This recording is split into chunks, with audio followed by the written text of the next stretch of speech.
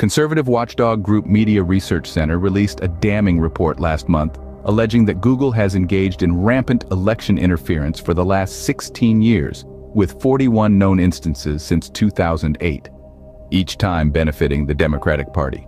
According to the MRC's 19-page report, Google's meddling was first detected during the 2008 election, then intensified in 2016, continuing on to the present 2024 election cycle.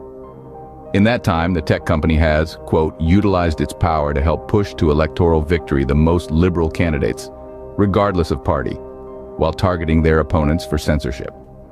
Google's outsized influence on information technology, the body politic, and American elections became evident in 2008, the report read.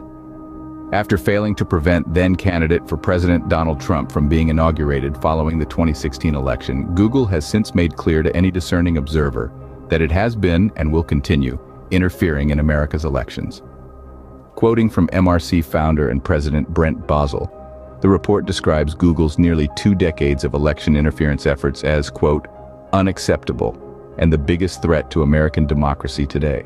The report indicates that the political meddling began during the 2008 Democratic primary election, when Google appeared to select the radical young Barack Obama to help spur to victory over John McCain. Meanwhile, it targeted support for Hillary Clinton for censorship, suspending the accounts of writers who wrote blogs critical of Obama during his primary race against Clinton. Later, in 2012, Google again supported Obama, refusing to correct a Google bomb smearing Republican primary candidate Rick Santorum. By 2016, Clinton managed to become Google's preferred candidate, and Google pushed Clinton, using its algorithm to exclude potentially damaging autofill results while not doing the same for then-candidates Donald Trump or Bernie Sanders. Following Trump's victory in 2016, Google's election interference timetable was increased from every 4 years to every 2, with midterm elections now becoming a priority as well. In 2018, Google helped to flip 3 congressional districts in Orange County from Republican to Democrat. In 2020, Democratic presidential candidate Tulsi Gabbard was censored in favor of Joe Biden. Other examples include burying Republican campaign websites during the 2022 midterms, giving preferential treatment to left-wing news sources, and just this year, suppressing search results for Biden's challengers, including Robert F. Kennedy Jr. and Donald Trump. The most recent example MRC cites is Google's AI program Gemini, formerly Bard, refusing to answer questions that reflect negatively on Biden.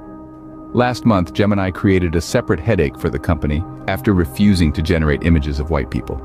In many of the cases listed above, Google either admitted that it had made errors or attempted to downplay studies and reports critical of its actions, MRC concluded.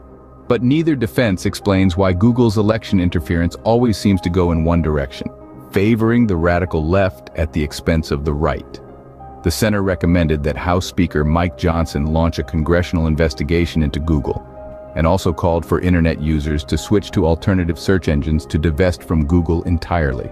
In a response to the report, Google described it as, quote, a list of baseless, inaccurate complaints that have been debunked by third parties, and many that failed in the courts.